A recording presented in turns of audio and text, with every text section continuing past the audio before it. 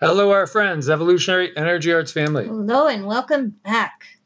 So Cindy showed me this today, and this is Pahrump, Nevada. And actually, it's probably in between Pahrump and Amargosa. It's on 160. Yeah, it's between Pahrump and Beatty, or Pahrump and Amargosa. It's that one route that you take to get from Beatty to the other bigger town to get groceries. Yes, and so this is something I never experienced living in that area, and it does happen every now and then. But it's wild to see the desert overflowing with water. Look at that roaring stream, river.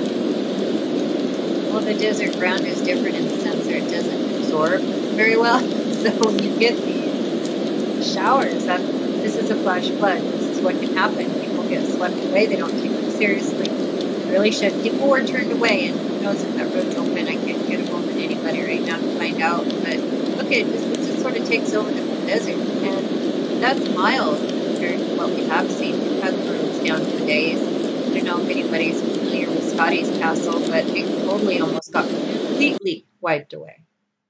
Yeah, pretty wild stuff to see. And we've spent some time in quite a few Western states, and Nevada seems to be about the driest to me. It seems to be about the driest and the most just rocks without that much, anything besides sage. There's sage there. Like you get into Arizona and you see some beautiful cactus and things like that, and where we were in New Mexico, there's trees, there's some great woods, beautiful forests. But I never saw anything like that there. So one of our family members sent a message saying, "Got my chocolate macadamia nuts, and oh man, they're good." So this is medicinal foods, and I just wanted to thank everybody that has been trying medicinal foods and have not heard of one person even remotely unsatisfied. Everybody seems to love it. Lots of good stuff. I just wanted to mention that, and it does support the channel when you do order over there from the link, which we have on every video now that we're putting up. So big statement here. We have Putin warning that its Navy, the Russian Navy, can fire an unpreventable first strike if needed. Big statement. That comes after we had the British warship incident going on off of Crimea and all the Black Sea and all the military exercises. And we have the UK sending ships permanently to the South China Sea. We have, what I've noticed is a lot of covert maneuvering of US ships where what we're being told does not match with what's actually probably going on as far as movements. So this was at the St. Petersburg Navy Parade on Sunday. Big statement. This country's Navy can launch an unpreventable strike if need be. And of course, they've talked about those hypersonic weapons that we have been talking about. And so we have a massive dust storm that hit Utah and a series of deadly crashes that followed thereafter. At least 8 people lost their lives, several others critically injured. And this was near Kenosha in Utah, Interstate 15. Absolute mess. There's videos here. Scary stuff. I mean, we've had so many close calls crossing the desert out there. And, sometimes in the desert too, like you're going along and it's just all the exact same thing. It could almost put somebody into a trance. And then all of a sudden you get a dust storm that kicks up like that. There were some signs I'd say to Cindy, I don't understand why that sign's here, low visibility area, because every time we go through it, there'd be nothing happening. But then one time we did hit a windstorm and we understood. Yeah, we understood real quick. Yeah, exactly what they were talking about. And if it is possible, I guess anything's possible. It just feels like all the earth changes with their, how should we say, augmentation, artificial flavoring, seems to have just gone to a totally different level yet again. And we have Typhoon Infa made landfall 1.5 million people had to evacuate. And we were talking about 300,000 evacuations, 330,000. Yeah, 1.5 million. Ground is super saturated. There are stories of entire like families being lost, and Generations even. generations, communities, Yeah. little towns, just gone. Little villages, we should even say. It's very sad, very crazy. Not super strong. Again, like 60 mile an hour sustained with wind gusts up to 80, but it's the water. It is the water. You could see a buildup, that we are in the times of Noah yet again. And here you see search for China flood survivors turns desperate. And this Washington Post article is the one that really talks about different experiences of people that are looking for grandkids, looking for whole families even. It's so sad. Let's send our prayers over there. Again, it's the average people of the world that these things are hitting. And on both, well, I should say on all sides, it's almost every country that's getting annihilated by all these different things, whether we're talking wildfires or floods. We've seen now gorilla hail, hail the size, what's next? Hail the size of a basketball coming down. Part of offshore construction rig sinks into the ocean. This is in China. 4 people missing here. Yeah, there were 65 people on board this platform, 4 of which are missing search and rescue.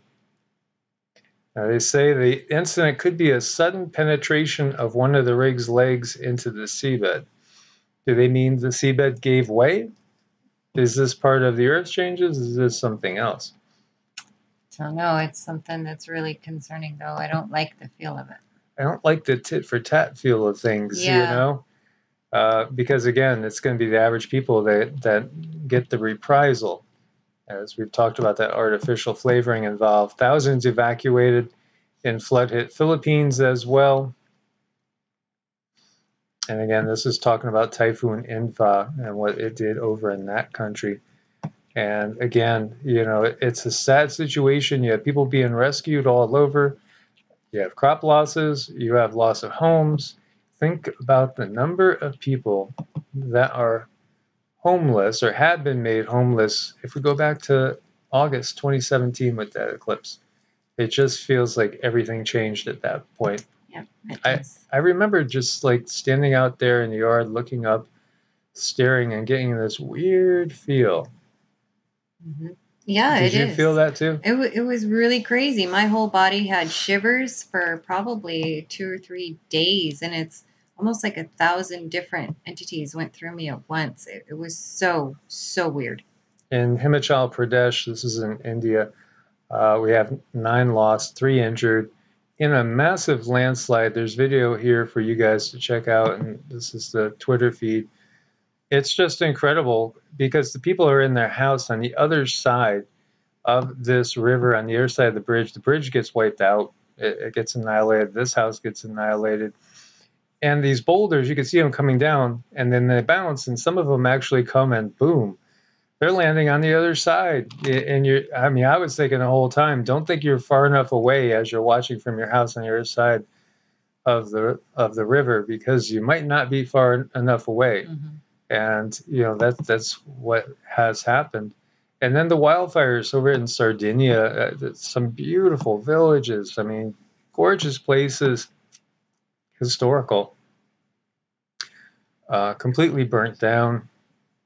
It's really sad. Wildfires raging through Sardinia, forcing evacuation. This is such a historic area. And officials are calling it an unprecedented disaster. Comes after wildfires at locations including Naples and Mount Vesuvius. Wow. Ooh, that sounds so ominous. Mm-hmm. Look at that. That is so ominous. Look at that in the background. Imagine, having to flee. Mm-mm.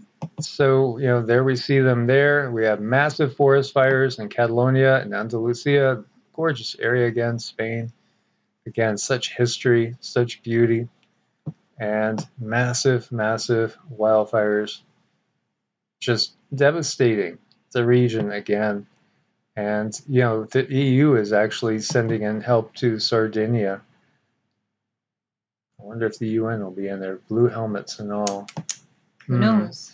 Thousands evacuated as U.S. wildfires burn across California and Nevada. And the last trip we went back home to Nevada to visit family, it looked really ominous. You know, the skies were basically the color that we're seeing here.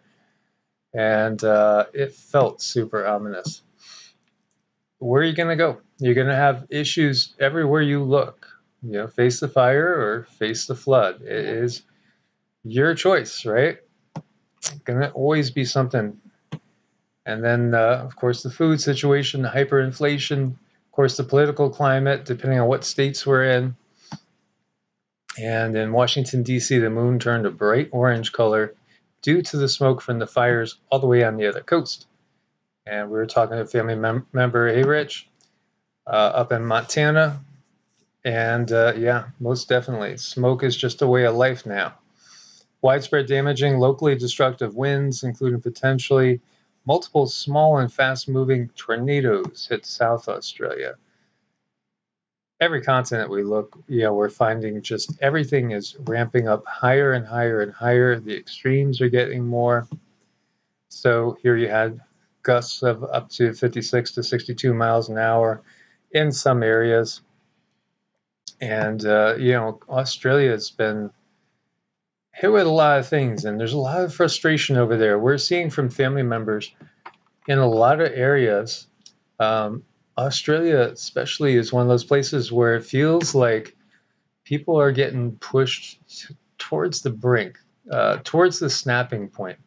It really is sad. I mean, it's so sad the way things are going there, and our heart's with you guys. Yeah, we have so many family members that we love over there in Australia and New Zealand. And here you see increased volcanic unrest at White Island.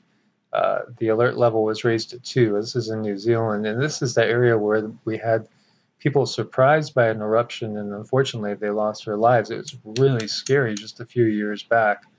So that's one to most definitely keep an eye on. The sky has fallen. Chinese farmers reel after the floodwaters devastate pig herds.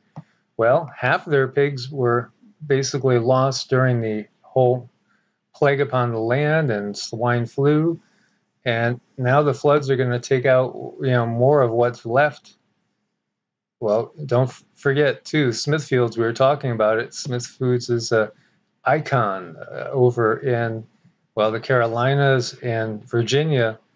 And they started to basically ship the whole carcass directly to China because China bought Smithfields out. Yeah. You know, the largest meat producer, pork producer in the U.S. And, you know, of course, you know, China's got 1.6 billion people to feed. Interesting things we see in this world, guys. And Chinese farmers expressing despair after their whole herds have drowned now. Multi-levels to this. There's so many different levels to what's going on. And the fireballs, meteors, ships, whatever they are. So very, very bright fireball over southern Norway. The hunt for meteorites is underway. There's been quite a few in the last few days. Now look at this. This is kind of rainbowish. Isn't it pretty? That just feels like a Merkaba, you know, going from one dimension to another. Very well could be. So this one talks about the Norway, but also in Texas, a loud bang so powerful it shook some houses. Actually, people saw this one, and look at again the colors. Beautiful. All the way over into Louisiana. So we're talking a long area that they saw this one. It was so bright, it changed night into day. Explosion so powerful, it even shook some houses. And, you know, this, we're talking about the Dallas-Fort Worth area, all the way over into like the Shreveport area. And so there's videos there that show it, as you can see it. Look at that. Interesting how those two kind of have that rainbowish hue to them. and meteor fireball over the south of Spain as well. And then we have 14 different cameras recording one over Brazil as well. Isn't it curious that this whole batch kind of had that same look? Is this something to do with atmospheric conditions? That would be the logical, scientific, thing to say. Oh, well, it's due to certain astrological. Those scientists always have something really, really fun and quick and witty to put a label on stuff, don't they? Yeah. Yeah. Yeah. It's called spin. Oh, yeah. Okay, got it. 59 million Americans prohibited from buying high-end Dell gaming PCs. Why? Because it's due to power consumption regulations.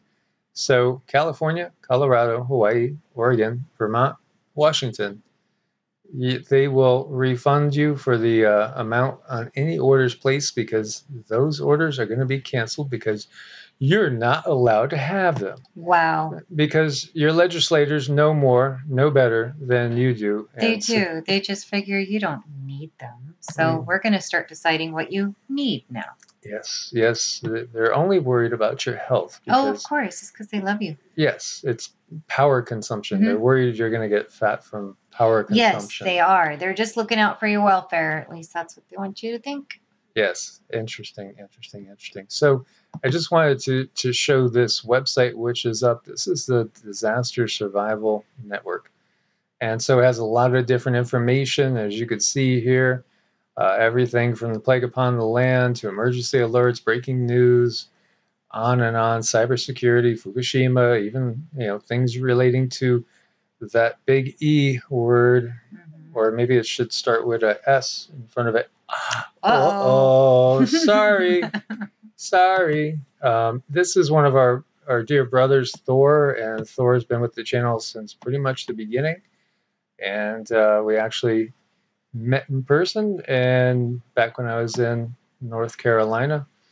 And you see over here on Good Vibes, where's that going? That's going to Evolutionary Energy Arts website. Thank you, Thor. And Thor is also a first responder, and so he has been there with like Hurricane Michael, and you name the disaster, you're going to find him somewhere there, trying to rescue people or trying to get power restored, doing what he could do.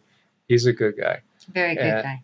So I want to thank him, and please, everybody, send him out good, positive vibrations. As he's a good man, and he's got some personal things going on that we want to send him love, light, good health, well-being, and just thank him for his service to humanity as well. Yes, please, and thank you, Thor. Thank you, Thor. Thank you, brother. We appreciate you. So, guys, as always, make sure that you have subscribed to the channel. Yes. So might as well stay subscribed to both. We hope that Evolutionary will still be around, as it seems to be in the crosshairs. And do share. Let's take the opportunity to wake as many people up to what's going on in this world while we still are able to actually speak. And I don't even say that in jest. I wish I could say that in jest, but that's not something we could just about anymore. No, it's not. I mean, they've proved themselves over and over. It's just so sad, and we really appreciate your guys' support. Everyone, we did have a new Patreon. Gosh, I'm so sorry. I will get your name next time. I forgot it off the top of my head. It was something really kind of cool. Yeah. So we'll definitely give you a shout out next time, and thank you everybody for all your support. And if you need to make an appointment with us, it's evolutionaryenergyarts@gmail.com or EEARTS@protonmail.com. Again, that would be for anything from energy healing to instruction, and also as far as astrological charts or just spiritual coaching. As always, God bless and namaste. Namaste.